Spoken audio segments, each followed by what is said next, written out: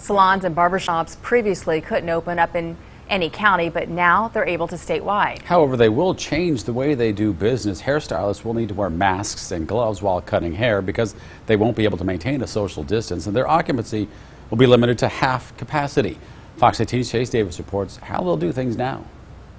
It's about time. That's the first thing I thought. That's what Joseph McLemore says came to his mind when Governor Kim Reynolds decided to ease restrictions on barbershops and salons today. McLemore has been cutting hair for over 50 years, but says that customers will have to make some adjustments on the way in to Joe's barbershop.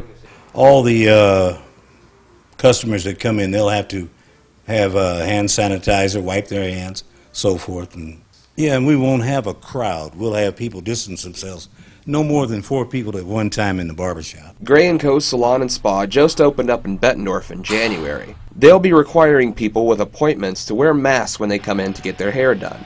And they're also going to have some workflow changes. So we are actually going to have one person that her job solely is to sanitize. So we can be with our clients one-on-one. So her job is to come in after us, sanitize all the stations, sanitize the shampoo bowls. Zaruba's Salon and Day Spa Services will be having people wait in their cars before coming in for their appointments.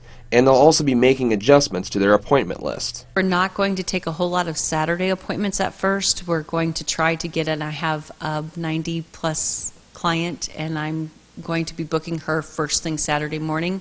So she will be the first client in the door, and then she will be able to leave before any other clients are able to come in through the salon. I'm Chase Davis for Fox 18 News.